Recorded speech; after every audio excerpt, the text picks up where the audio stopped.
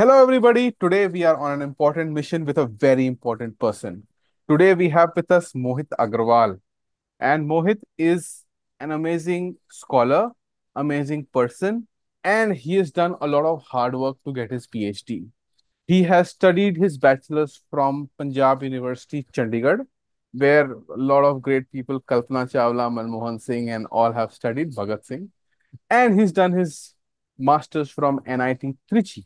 And now he has completed his PhD from IIT Bhubaneshwar.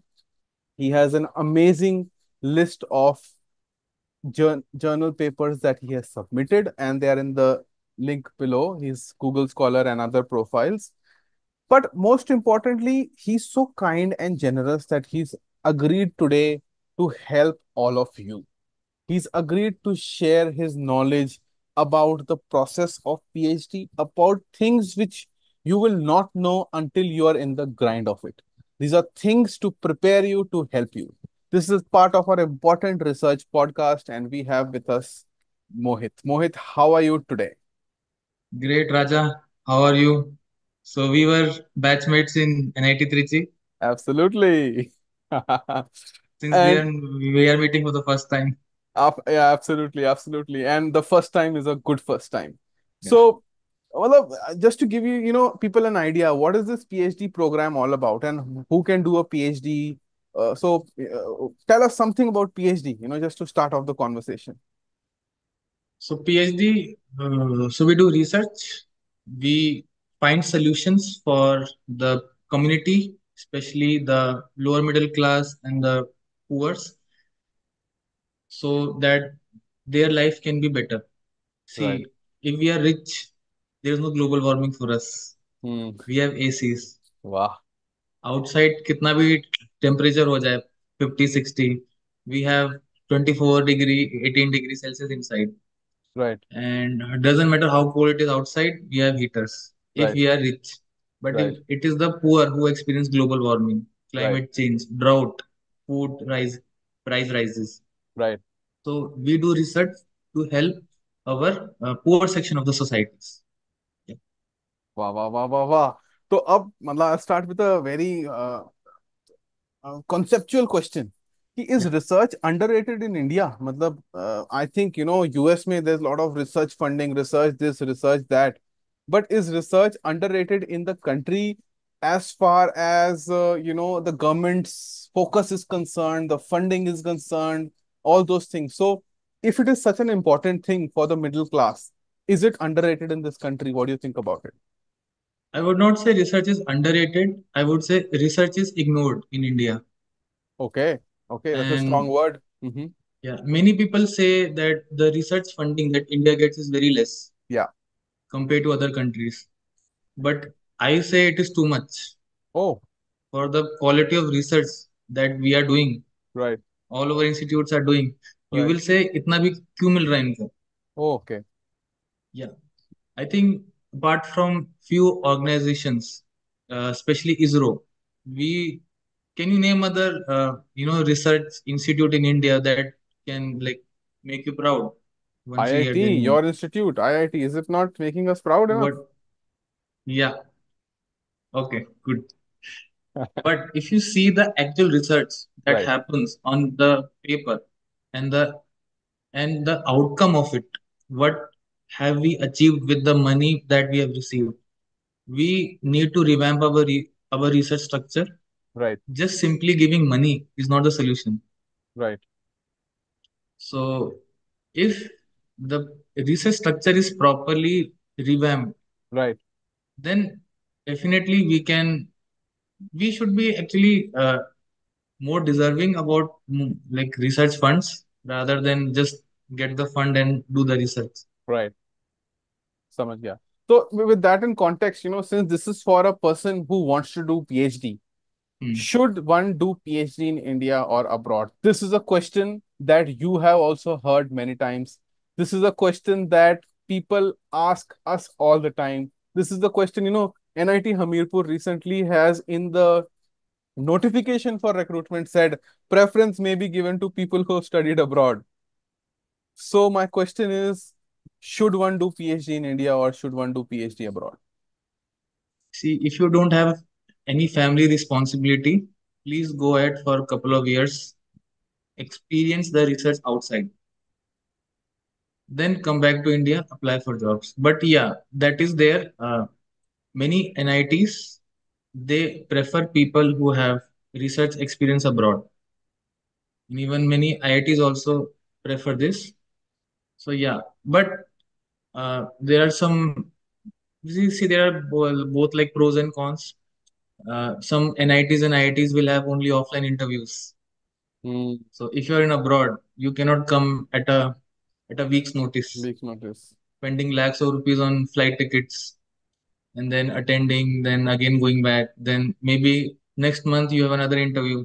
Hmm. How will you manage it? If you're in India, you can just plan a trip for couple of days, 3 days, and come back.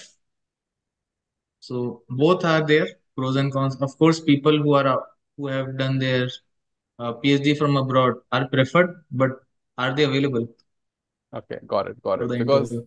of course, yes. And uh, as far as studying abroad is concerned, doing PhD abroad is concerned, as you have put a very valid point, one is about coming back to India for the interview. Second is that people might want to settle and do their postdocs and further research abroad if they go for a PhD abroad. That is an Yeah, important absolutely, point to consider, right? Absolutely. absolutely. You should be. We should have this like this flexibility that we can stay abroad.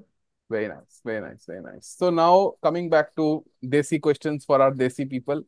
What should a student in India look for in an institute to do a PhD? This is part of the two questions that I'm going to ask regarding the institute. So, पहला question है कि what is that one student should be looking for when they want to do PhD in an institute in India?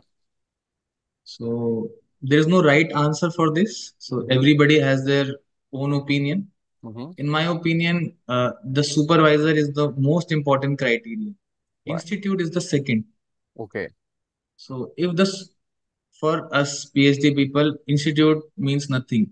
We are Mm-hmm. not part of an institute. We are part of a supervisor's lab. Okay. So that's, I think, the most important thing. Yeah, some other people might say institute is important because ultimately in your CV the institute name is written. Right. Got it. Got it. So Got it. So, इसमें second question, of course, coming to the just what you just said, कि what should one choose? Should we choose institute tag or we should choose the faculty and the facility? Now, faculty have already tried to answer, but facility is an important question that we have to ask. So, institute tag versus institute facility and faculty, what should one choose? that's a tough one. So I think again here faculty is more important. If you we can always look for the faculty's profile. So what is their achievement Mhm, in the research world mhm, and how many students have they awarded the degree mhm, and what are those students doing right now? mhm, So if they are doing like great, mhm, if they are doing like if they got a job after mhm, PhD instantly or they are doing postdoc in a very good college, then of mhm. course you should be ready to take that guide. It's a no-brainer. But if you see the on the profile that their students' profile is not that great, Right. they don't have many papers, they are not placed yet, then I guess it's a very dicey situation. It's a risk. It's like trading in the stock market. You don't know what you're going to get. Then if the supervisors is not tried and tested, has not does not have a like stamp profile, then I think the institute name will be you know a saving grace. Maybe in some jobs and in some institutions, Hmm. they just see the institute name Hmm. from where you are. Got it. So so I think in that case, but I think still think the supervisor is your number one bet. You Okay. should definitely choose the institute based on supervisors. The facilities need not be there, but if you can see the students have done well, the Right. supervised student have done well, it means they are given whatever they need. Got it. Got it. So now the very important formula question. Formula question is, once my one coordinator who told me, I'll not name him. He said, Ki, Raja Singh, there are three types of guides. mm, So he said, Raja Singh, if the guide is intellectual and not cooperative, don't select him. Then he said, if the guide is not intellectual but cooperative, chal mm, jayega. And mm. then he said, Raja Singh, if the guide is cooperative and intellectual, then there's only one like me. He said about himself. And he should choose that. But what he wanted to say is that it's just not about intellect, it's just not about the capability as far as research is concerned. PhD also involves everyday humdrum affairs, like taking leaves, like getting stipend, like having time management, what time to go, having a work-life balance. All these things are also important parts of a PhD student's life. It's not just about ki Absolutely. what is the intellectual intellect level. So tell me about that part. And please free कि सब कुछ खुल के बोल दो इसमें. मतलब this is what people actually want to listen to. So I think uh, the most important thing that we should look in a supervisor is first of all, where will you be after your 5 years? Okay. 5 years we can still manage. It can Mm. be tough, it can be rough, but our main goal is to see ourselves beyond those 5 years. Right. I know a lot of students who had a great guide, Right. very chill, takes them for dinner every month, Okay. jokes with them a lot, Right. gives them whatever resources they need, but they are after 5 years they're nowhere, Got it. unfortunately. Got it. And there are some students whose guide was very strict. Right. I've often seen them cry, Right. but now they're happy, Got it. and now everything is forgiven. Got it. Got it. Got I it. think Got it. that's the number one thing. That is the most important thing. Second is you should have some coping mechanism to deal with the stress. Stress will always come. Right. It is inevitable. It's like hunger. Right. If you feel hungry every day, similarly you will feel stressed every Right. day. You should be able to manage, and you're a grown up man or a woman by the time you're doing PhD. You should have sorted out by this time how you're going to deal with stress. And if you ask me what is the ideal guide, I would always say your friend's guide is always the ideal guide. Got it. Except our guide, every guide seems ideal. Understood. Understood. So there is no such thing as best guide. Sometimes I felt my guide is like my mother, Got it. and sometimes feel there's no worse person on earth than her. So Got it. it's always day to day stuff. Understood. Overall, I'm really happy because she made me the scholar that I am. Right. Got it. Thank you. That's a very, very thorough answer to that question in a way that you covered it fully. And I'm really, really hoping that everybody listening to this will get the essence of it. That we have to see that there is maybe some pain, but it's for tomorrow's gain. Yep. So yeah. So now you've spoken about what are you doing after 5 years. So that comes to an important question. We come to an important question. Ki besides teaching, what is the other scope for PhD after PhD for PhD graduates in India? Okay. So I would reframe the question. The most important thing that we can do is research. Teaching is actually a very small part of our future. Right, So because the biggest skill that we have learned in our PhD is research skills. right, Teaching is optional for us. In many IITs, they don't even offer teaching courses to their students. right, So except after research, you right, can always go to the industries, right, especially if you are in the CSC electrical electronic branch. right, There are a lot of industries who are actively hiring researchers. right, Google, Microsoft, they're always trying to compete with each other who gets the best researchers. right, So at their next mobile launch or a Windows launch or an iPhone launch, they can uh, flog their technologies. You right, know, we got this feature, now we got this feature.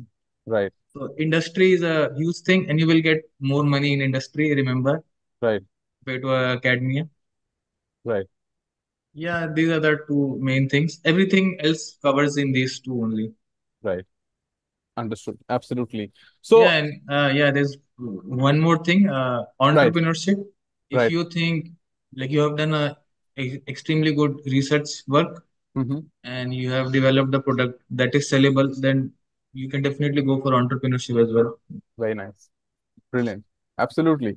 Uh, that's a so that's a lot of options available for people after PhD. And you said research is the most important, and research is what eventually will lead you to entrepreneurship, will lead you to a good teaching position, and will lead to everything else, including working for big industries, etc. Now, there's one part of PhD which a lot of people struggle with. On the other hand, you, for example, have accomplished being in an IIT and accomplished a lot of good publications. Tell us about where all you have published, because that's very important for people to know. I'm sure you published in all quarter one, amazing journals with very high impact factors and other things, which are indexes for research journals in the world. But my question is, how to submit paper to a journal. What points to be kept in mind. And very important, related question. Should papers be submitted for the sake of finishing PhD, or they should be, like you should wait long enough to get very good results and something extraordinary? So what is the balance between practical and the ideal? Please tell us about So if you have to earn money, be practical. If you want to daydream, be ideal. the other thing. Yeah. So it's always a very conflicting thing, like for everyone. Right, Should we should we believe in our work, give right, it time, or right, we have to go by the deadline? right.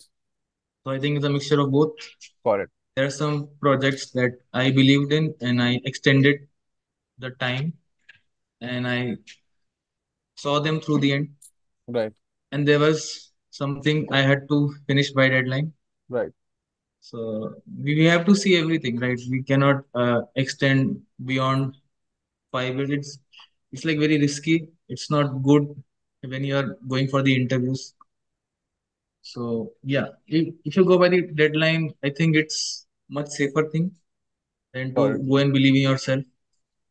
Luckily, in my cases, whenever I have taken the risk of believing in my work and extending the time, it has paid. It has paid me well. But I that's have, not a guarantee for everybody. yeah, yeah.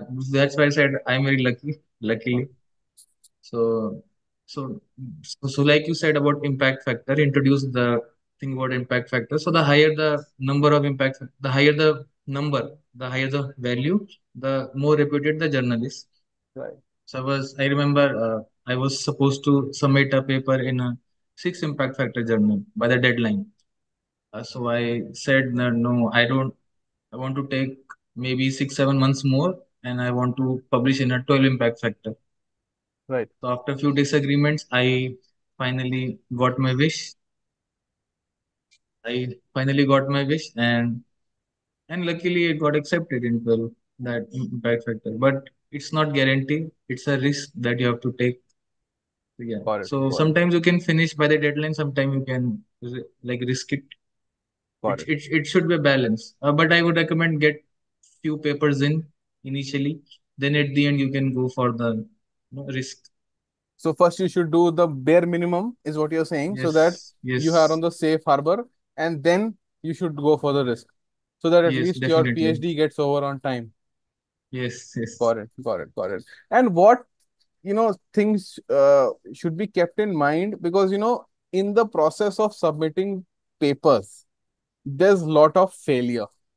You Yeah. can agree with this, because I think you are a person who got published into many good journals, but even I'm sure you would have faced rejections by some journals at least at some point. So Yeah. what Yeah. should we do when because you prepare so hard months, and then the journal writes only a small little email in one paragraph and says, okay, thank you, we are not publishing, this is not within scope, or something like that. How do you deal with that situation? So if it comes to dealing with failures, I would like the day I get like paper rejections, Right, I celebrate. I make sure to party hard that day with my Okay. friends. Okay. So if you party, then you just realize that this is just a temporary thing. Right. Sooner or later, this paper will get accepted. Right. There is no paper in this world that has never got a rejection. There is and has never been accepted in the future. Right. Eventually, your paper gets accepted. So it Right. is part. And like when I see a failure, I said, okay, so I'm one step closer to acceptance. Right. Got it. Many people get this thing, especially when they get rejection in the initial phase of their research, that they feel this that I'm no good, my paper is no good. How will I ever get a PhD if all my paper gets rejected? So yeah, that is there, but it is just a phase. It is not something that will be with you till the end. Got it. Very nice. So, you've told us a lot about the how to select a guide. You told us about institute, tag versus facility faculty. You've told us about the paper journal submission process. I want to, and you also told us about the research status in India and whether to go abroad or to stay in India. But I want to particularly ask you if there is one thing you could change, if there's one message you could give to researchers, what will that be? Or message to the government also for that factor. This is your time. If you want to give a message, what will that message be? So the people who are doing research or they are about to get into the research. About to get Is- into research. Okay. It is not that difficult as people say it is. Trust me. Right, I have done PhD. I have completed PhD. So I'm right. telling this from experience. Yes, It is not as hard. PhD is hard. I'm not saying it is not hard. But compared to the alternatives, it is much easy. right, If you the alternative to do PhD is to take a job in a right, corporate sector right. in a city. Yes, Compared to that, it is much easy. right. We don't have to travel 3 hours in the traffic. 10 minutes walking distance is our department. Yes, We get two tea breaks. right, We don't have to ask for anybody to go for tea breaks. right, We can wear any clothes we want. We don't right. have to have iron shirt and proper formal shoes. Yes. And we don't have hard deadlines. Our salary, we don't have income tax. Yes. 1016. 10, so, some section of the Income Tax Act. Yes, stipend is not covered as Yes. income. It's a non-taxable part. Yes, It is amazing. actually the only field in the world where CTC is equal to in-hand salary. Yes. Absolutely. So there are a lot of perks, and you can have a balance with your personal life and your like academic life. You can definitely have balance. In fact, I don't think any person who spends their entire day in the lab, even if they do spend, just check their laptop what they're doing. Half of the time it will be Netflix. Got it. Right. So thank you so much, Mohit. And you've shared a lot of insights from your experience while doing PhD from a very renowned institute. That's IIT, IIT Bhubaneshwar. You have completed your PhD from. And I'm sure anybody listening to this podcast is going to learn at least some form of initial guidance that you have provided to them. With that, I really, really want to thank you for taking time out today and Thank sharing your you. valuable insights. Thank you so much, Mohit. I'm sure everybody is going to keep tuning to this podcast on research in India. Mohit, if you can tell people to subscribe for the build, I'll be very grateful. So guys, like, share, and subscribe if you like this video. Thank you so much.